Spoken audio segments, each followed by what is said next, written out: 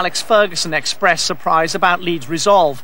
A psychological war with Newcastle had begun. Why are they not up the top six? I just don't understand it. They're good players, aren't they? And if they produced effort like that, they would be the top six. But of course, you think for some of them it's more important to get a result against Manchester United to stop and win the league than anything else, which to me is they're cheating their manager. That's all it is. And of course, when they come to Newcastle, you wait to see the difference.